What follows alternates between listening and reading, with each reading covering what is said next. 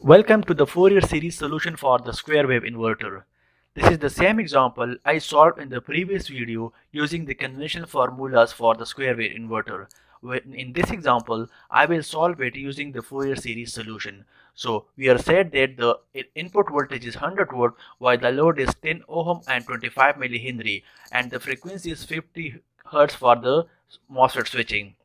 We are asked to find the Fourier series term for the load voltage as well as for the load currents, and at the same time you are asked to find the load that absorbs some amount of power. So this is the square wave inverter waveform. So let's get started. The Fourier series term for voltage is equal to 4 VDC divided by n pi sine n omega naught t, where n start from 1 to infinity, while this will be just only the odd term. Like for example, n will equal to 1, n will equal to 3, n will equal to 5, and so on and so forth.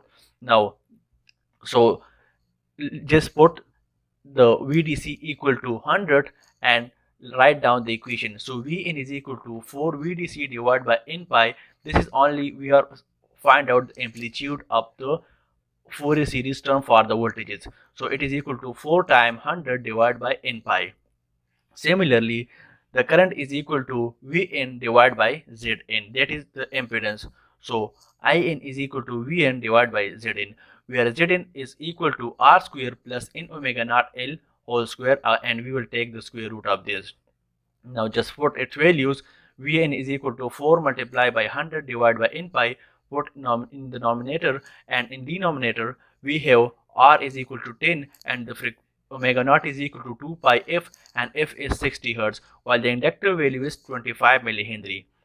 So In is equal to 4 multiplied by 100 divided by n pi whole divided by 10 square plus n into 2 pi f. F is 60 into 0.025 square, and we will take the square root of the denominator. So the third point is power.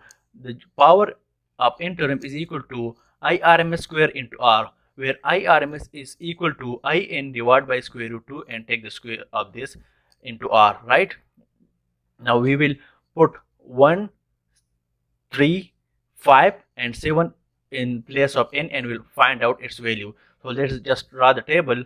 So n start from 1, and it will include the odd terms. So 1, 3, 5, 7 and 9, right? And the frequency will multiply by this because it will just contain the odd harmonics. So it is equal to 60 multiplying by 60 into 3 180, multiply 60 into 5 300, and so on. So the voltage is come out to be, just put here n equal to 1, 3, 5 and so on. So the first harmonic voltage is 127.3, and the ninth term is equal to 14.1 voltage. Similarly, the impedance is equal to 13.7, just put n equal to 1, then 30, then 48.2 and so on. So the current values is 9.27, 1.42 and so on. And the power is equal to, using this formula, take the In square of this and divide it by 2. So you will get and multiply it in with R. So the power for the first harmonic is 429.3 and so on.